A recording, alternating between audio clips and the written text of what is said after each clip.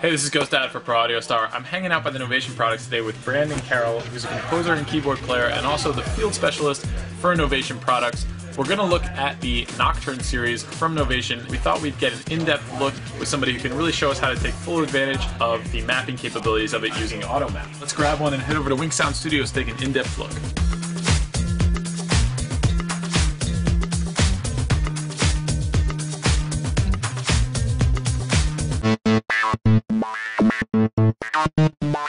We made it over to Wink Sound Studios with Brandon, who's here to show us a little bit more about the Nocturn 49. Brandon, can you break down the layout of this keyboard for us? Sure thing.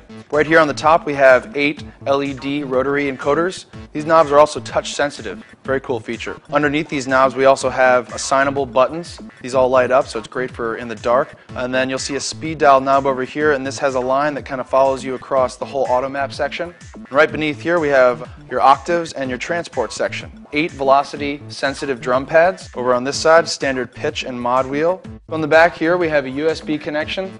We also have a sustain pedal input and a expression pedal input. So that's what we have here on the Nocturn 49 note keyboard.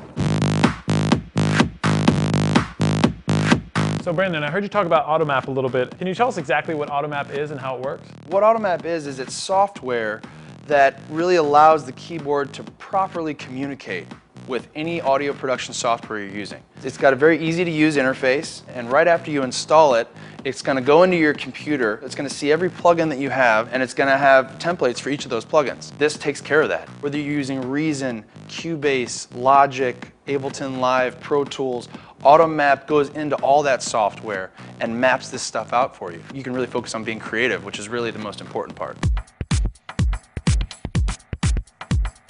Can we see how that works with Logic? So right here I have a session open. When I open the ESX24, Automap reflects all of ESX24's parameters on Automap screen. So now you can see what each of these knobs are assigned to. If you look at the Automap screen, I can see my first knob is the voices. I can hit play here just with my transport section. So you can see the tune knob parameter is being reflected.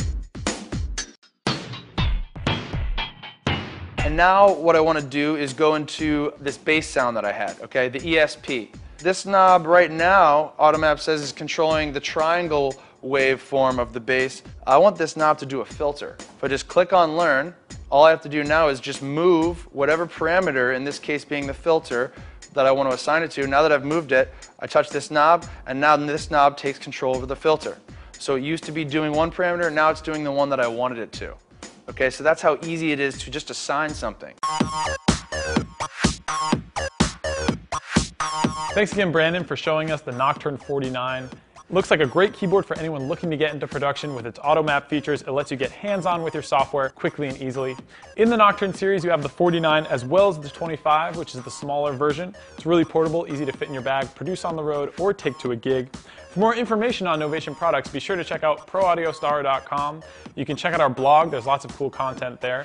Follow us on Twitter and like us on Facebook to stay up to date with deals on Novation products and other gear. You can also give us a call or chat us on our website for the best prices on studio gear anywhere on the internet.